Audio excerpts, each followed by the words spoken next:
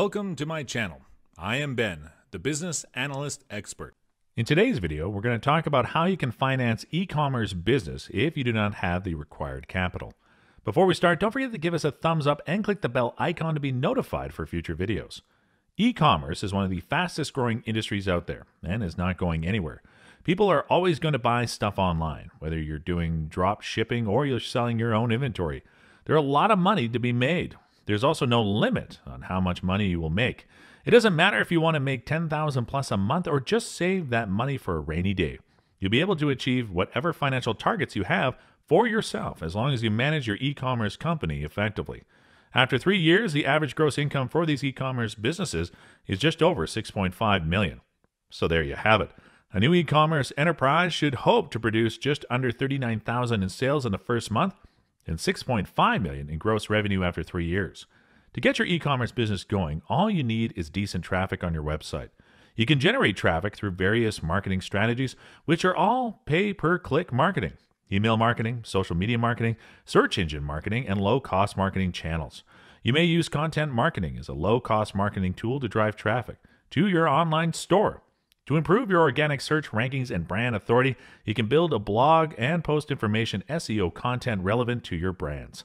In this video, I will give you 3 options you can use to finance your e-commerce business if you do not have the required startup capital. Before you consider applying for any type of loan as a startup, you need to make sure that you have a good credit score.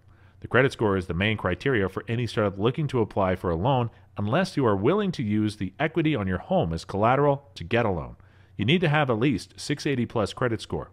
I placed the link in the description below of a company that can help you boost your score to 700 if you do not meet the credit score requirement. The number 1 option is the term loan. With this option, you don't even need to have a business to apply. The main requirement is your credit score and your income. You need to have a minimum of 680 credit score, and you need to provide a proof of income. Documents that can be used as proof of income include your W-2s, your tax returns, or your pay stubs. You can qualify for up to $300,000. This option also allows you to use a cosigner in case you do not have a good score. A cosigner is a friend or relative with 680 plus score that is willing to cosign your application. I place a link in the description below for people looking to apply for the term loan. The second loan option will be the business line of credit. This option is good for people that do not have any proof of income. You're required to have a registered business when applying for the business line of credit.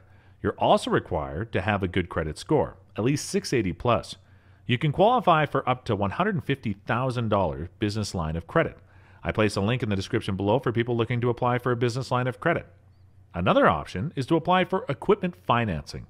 Equipment financing loans are among the top loan program for people looking to buy new or used equipment for their business. In fact, this type of loan comes with borrower-friendly repayment terms in most situations. These loans do not require external collateral, as the equipment itself serves the purpose. This means that the bank can repossess your equipment if you stop making payments on the loan.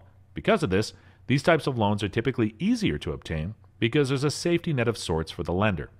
A startup can qualify for up to $50,000. Experienced businesses can get a lot more than that.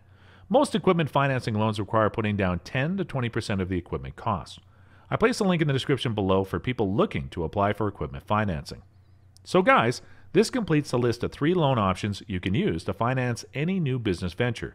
The good news is that you can apply for all these 3 options simultaneously and get the maximum loan amount possible. See you in the next video, and until then, keep smiling.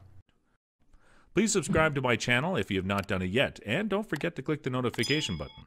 I hope you guys learned and enjoyed this video. Thank you, and have a great day.